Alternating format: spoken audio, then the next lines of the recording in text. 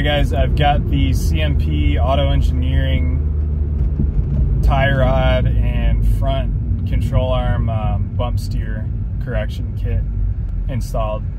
I've been driving on them and I haven't had it on the track yet, and I don't drive crazy on the street, so I haven't pushed it to the limit or anything like that, but I can tell a difference under hard cornering. If you hit a bump and you're lowered, normally that'll give you some bump steer depending on your alignment, tires, suspension, etc.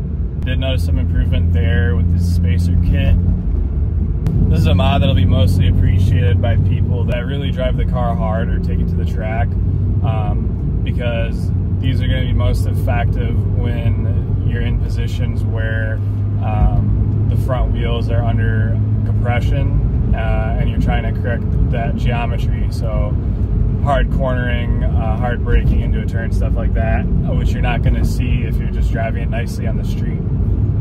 So I would recommend these. It does make sense from a logical standpoint and having driven them. Anecdotal perspective, if you're not lowered, don't bother, because the whole point of correcting the geometry is for lowered cars. This is putting the arms in a more neutral position in the suspension geometry, which you have moved out of its neutral position by lowering your car. It's a cheap mod.